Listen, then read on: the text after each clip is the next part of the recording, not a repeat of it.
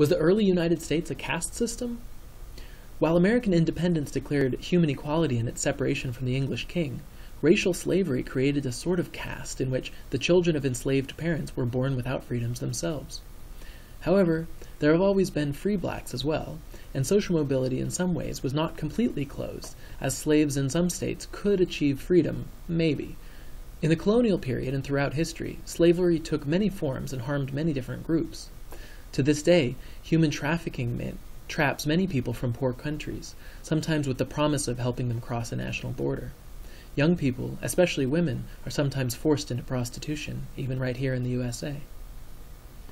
Slavery was just one of many forms of legally enforced inequality in this country's history.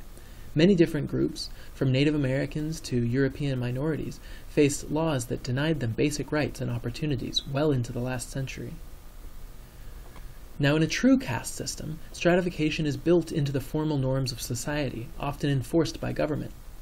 Women are often considered a minority because they were not treated equally under law. Women were treated similarly to the way that young children are treated today. They could not vote, their property belonged to their husbands or fathers, and they had few of the rights as individuals that men enjoyed. Their social roles were limited by law and tradition to old-fashioned gender roles, deviation from which could land them in prison. Legal enforcement of gender roles even decided which personal relationships were acceptable. People whose sexuality does not match the traditional norms of their culture are considered minorities as well. While some would argue that this is not an ascribed status so much as a personal choice of behavior, it's important to ask whether heterosexual individuals, those who are attracted only to people of a different sex, would be able to make the quote-unquote choice to be with someone of the same sex. Most evidence shows that sexual attraction is difficult to change, but because heterosexual relationships are more common, such behavior has become normalized in many cultures. Nevertheless, until 2003, some states enforced laws that made same-sex relationships illegal. 34 years after the major gay rights movement began, after police raided a popular gay club called the Stonewall Inn, only in 2015 did gay couples gain the right to marry across the United States. The feminist movement similarly has fought to gain equal rights for women, but it has taken several major efforts or waves in the last several generations. First wave feminism gained basic legal rights, including the right to own property, be treated as an individual, and have the authority to vote and run for political office. Winning civil rights for racial and ethnic minorities has also happened in stages similar to the feminist waves.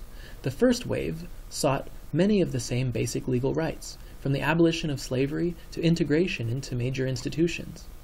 This fight happened especially slowly, with various groups each making progress towards full legal rights.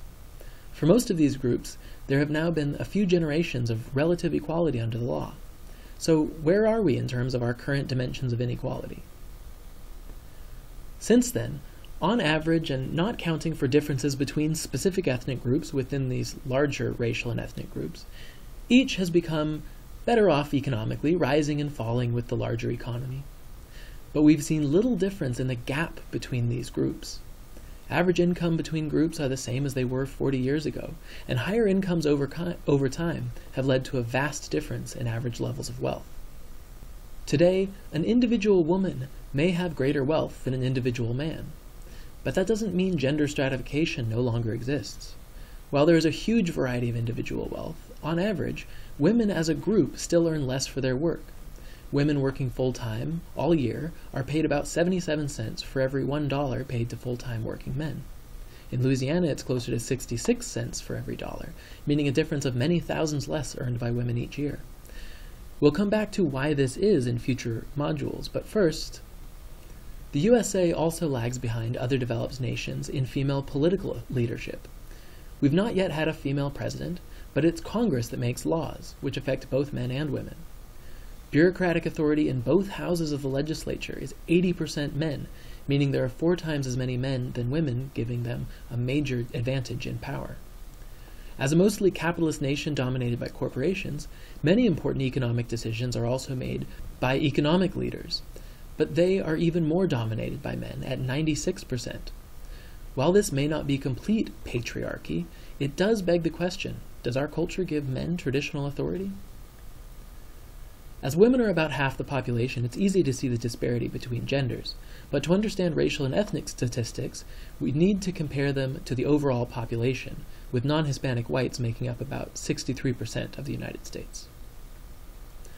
Despite increasing minority participation and Obama taking his place as the first African-American president, political power is still disproportionately in the hands of the historically dominant groups. Congress has 80% non-Hispanic white representatives in the House and 94% in the Senate.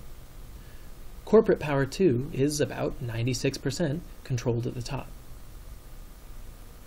The formal norms that give dominant groups authority in caste systems have been abolished, starting with our Declaration of Independence that withdrew power from the English royal family. Over the next 150 years, the first waves of equality movements got rid of laws that gave different genders and racial groups unequal rights.